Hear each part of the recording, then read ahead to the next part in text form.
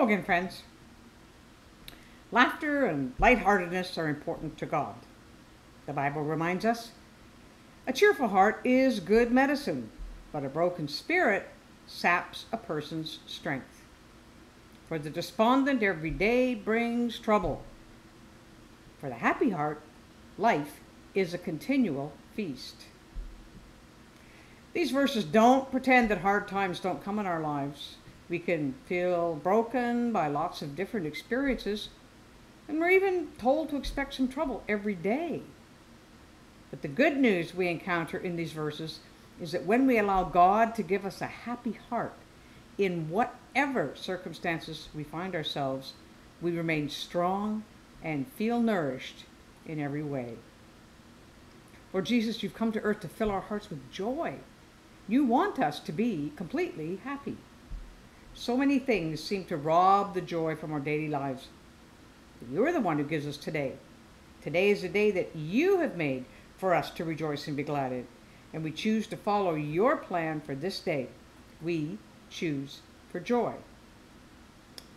But you knew we couldn't produce that joy on our own, so thank goodness you've offered us your Holy Spirit to live in us and express joy to us and through us. We welcome you, Lord. Come and fill our hearts today with your joy. We let go of all the things we can't control and we say, come, Lord Jesus, you take care of the things we can't. We want to live in the way you intended for us to live. And that's in your joy. I will turn their mourning into joy, you said. I will comfort them and give them gladness for sorrow. We don't quite know how you're going to do it. But Lord, you've promised that you can turn our mourning into joy. And as you comfort us, we can find gladness even in our sorrow, even to the point of us being completely happy.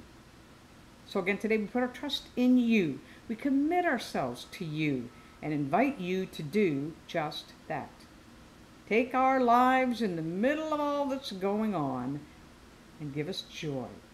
Fill us with laughter and gladness, even today. Amen.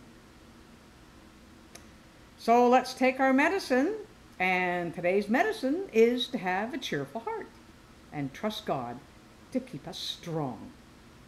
Have a great day.